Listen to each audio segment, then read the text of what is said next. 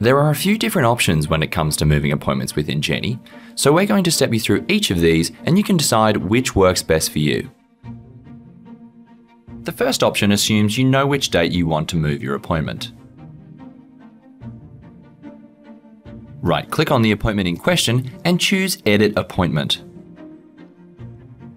Alter the date and time accordingly and use the Enter key to finish.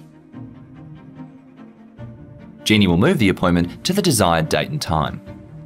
If you'd like to preview the appointment book whilst you're attempting to move an appointment, you can highlight the patient appointment, use the Appointments menu, and then choose Change Date.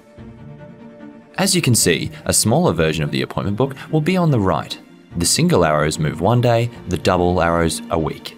Locate and click an available space and then select OK to finalize the move.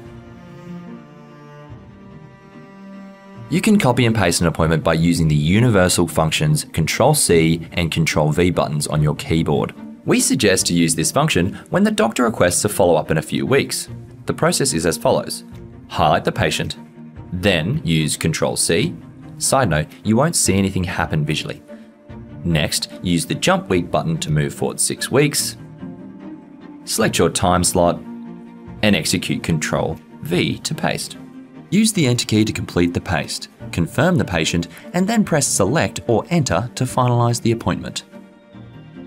Lastly, a very useful option to quickly move appointments to a different time during the day is the Alt-Option drag maneuver. Whilst holding down the Alt-Option key, click and drag your appointment, moving it to another spot in the appointment book.